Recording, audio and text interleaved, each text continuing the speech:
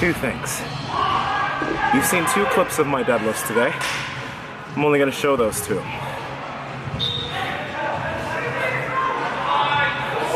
Reoccurring theme, bracing. Rib cage above hips. Do not hyperextend your thoracic spine while trying to deadlift.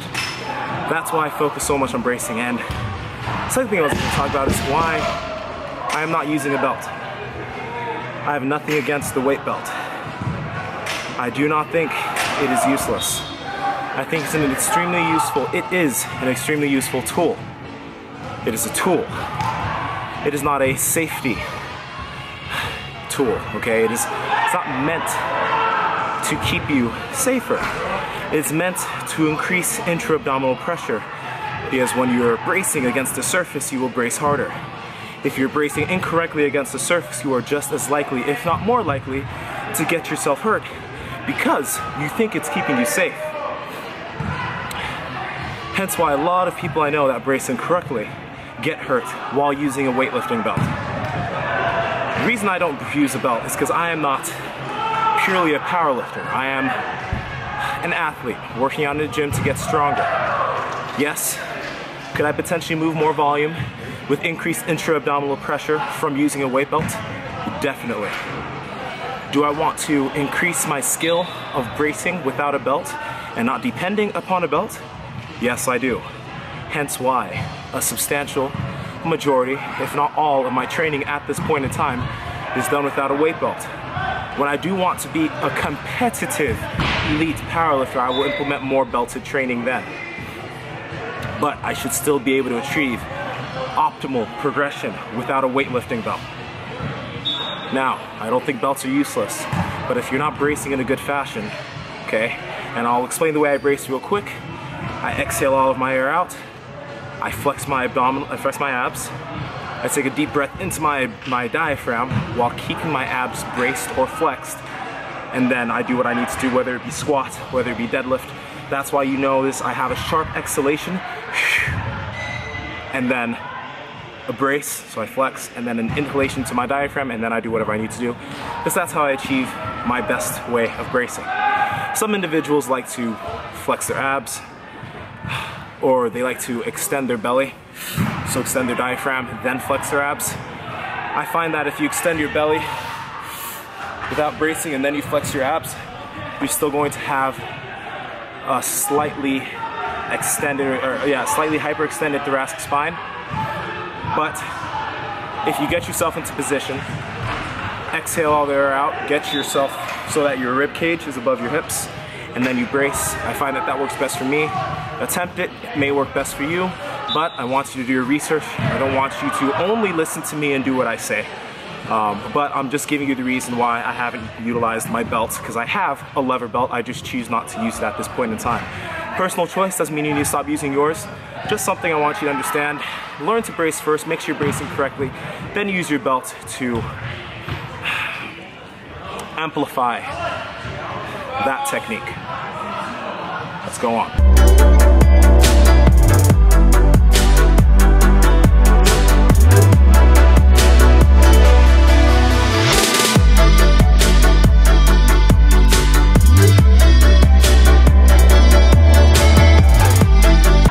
So nothing special in this.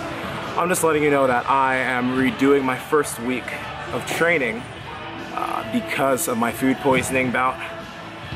So I didn't eat much on those days. I felt really bad, and I don't think it would be smart if I try and progress this week from a week of pretty much not working out. So I'm going to start at the beginning of my program again. I'm going to shorten up some movements today because I'm running out of time. So I won't be doing dumbbell seal rows. I'll just be doing dumbbell one-arm rows, and yeah.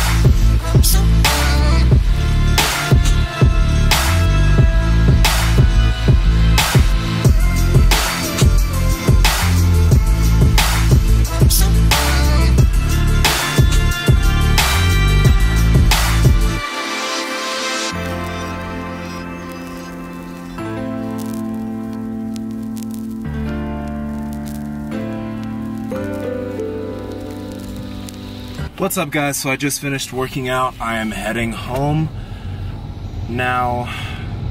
I had Brazilian Jiu-Jitsu today, earlier on today, and then I worked out, and I would say that I believe if everything were up to where it should be, for example, if I drink enough water today and if I ate enough food so far today, I think I would have had better performance levels in the gym.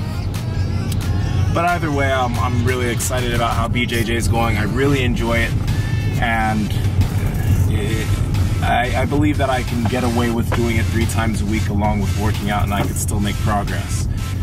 Now, number 2, I want to thank all of you guys who commented on my Let's Talk Question 1 video. I am going to continue pumping out questions for you guys because I think that as a cumulative, if we can all think about these big questions, even if we have individual answers that work for ourselves, if someone comes to those comments, watches that video, and reads all the things you guys have written down, all of that is going to help someone figure out what works for them. A lot of you guys have intrinsic motivation, a lot of you guys have external motivation. If you don't even know what video I'm talking about right now, I'm going to go ahead and link it up right here. Alright, it was the video I made 2 days ago or yesterday, depending on when I post this. But, and if you haven't looked at the comments, go ahead and check it out. You guys will be pleasantly surprised about what a lot of you have to say. And I learned a lot from all of you guys about where you get your motivation. There was one that was really cool.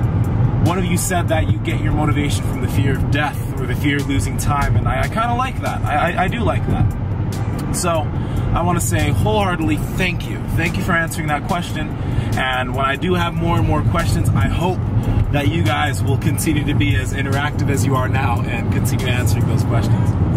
But like I said before, I'm redoing this whole week because I was food poisoned last week, so I'm redoing the beginning week of my program. I am switching out my snatch grip deadlifts for sumo deadlifts because I miss sumo so much, and I PR'd this weekend, so I'm still happy about that. So I'm going to progress my deadlifts once again, and that's pretty much it. I hope that I said some things in this video that potentially helped you out. I once again want to thank you guys for how cool all of you are. You guys are a really cool audience, a really good audience, and I'm happy that I'm able to talk to a lot of individuals that find something useful from what a guy like me has to say. Anyway, this is Nsima the Centaur Inyang from Break the Bar, and I will talk to all of you very soon.